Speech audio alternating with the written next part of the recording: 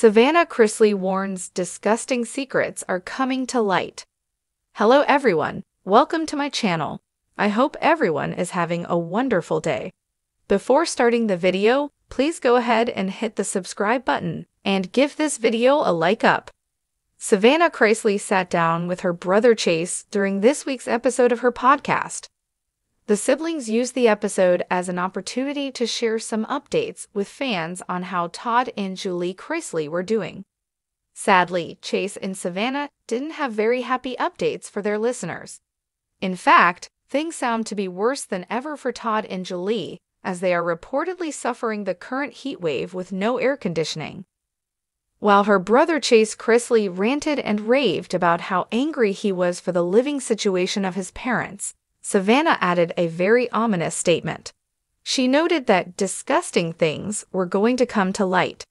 It was not lost on her viewers that Savannah was warning the federal prison system the Chrisley family would not stop talking about how bad the living conditions are until something changes to improve them.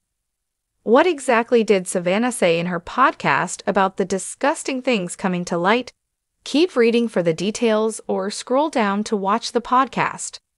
During their conversation about the air conditioning situation, Chase Chrisley admits that the entire thing pisses him off. He, however, added that he is leaning on his faith that the situation will sort itself out as things like this are brought to the public eye. Savannah and Chase both agree they can't wait for the day that all of the dirty secrets behind federal prison walls come to light.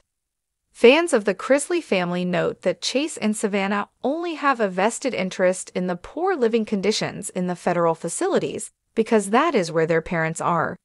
These same fans argue that Savannah is trying to make it seem as if she wants to make big changes in how the system works. But fans aren't buying that her crusade for change will continue after her parents are back home.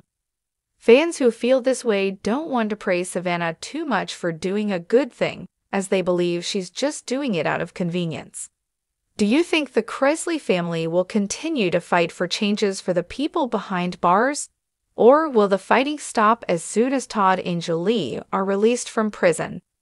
Let us know your thoughts in the comments down below, and keep coming back for more Chrisley news.